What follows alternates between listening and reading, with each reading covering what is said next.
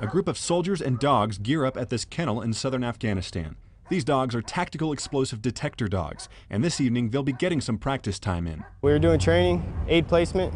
It kind of gets the dogs in the rhythm, teaches them to look in certain areas for where IEDs could possibly be. For instance, if you encounter something that you've never encountered before, well, when we train with the dogs, we're going to try to implement that into what we're doing. That way the dogs know to look there next time they go there. These handlers are somewhat unique. This isn't the job they signed up for when they joined the Army. They're infantrymen first. What we do is we go to a school before we deploy, and we learn how to basically use a dog. And we start by first bonding with the dog, and then after that we learn how to actually read them, know how they're feeling, or when they're actually on odor. You just learn by being with them. It's kind of like you notice people's changing behavior. That's kind of what we do with the dogs.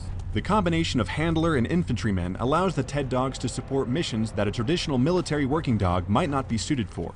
They blur the line between the infantry and military working dog communities. It gives me a sense of pride because I went from helping them in a certain way to helping them in a completely different way, and it made me an asset. I'm not just another soldier. I'm a rare. My skill asset not everybody knows how to do this.